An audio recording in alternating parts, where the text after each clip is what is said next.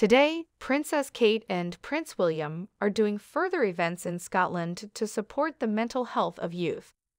After arriving in Scotland, Prince William and Princess Kate will participate in a number of events pertaining to the mental health of young people. The Duke and Duchess of Rothesay, as they are referred to in Scotland, are in Moray and Inverness, visiting with organizations that assist rural communities. Kate looked amazing as she accompanied William to Outfit Moray, a charity that uses outdoor learning and exercise programs to improve the physical and emotional health of young people, ages 8 to 18, and provide them life skills. She wore a black turtleneck top, dark blue bootcamp jeans, and a stylish tartan print khaki jacket. She added boots in the military style to complete the ensemble. Mountain biking, paddle sports, rock climbing, archery, and bushcraft are all part of Outfit Moray's curriculum.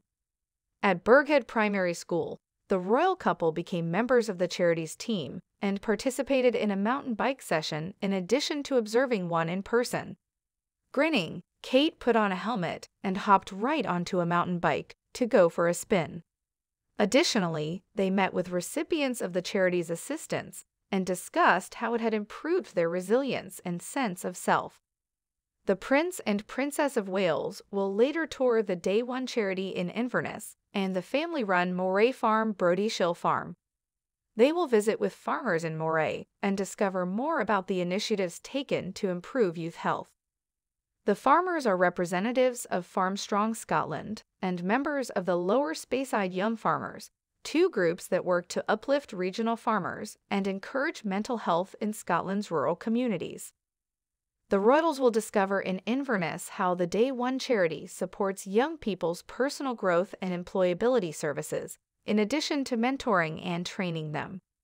Throughout their royal careers, the Prince and Princess of Wales have been vocal supporters of mental health awareness. They are committed to fostering an environment where people feel comfortable discussing this topic. They took part in a seminar in October of last year to commemorate World Mental Health Day 2023 and to highlight ways that we can improve our mental health.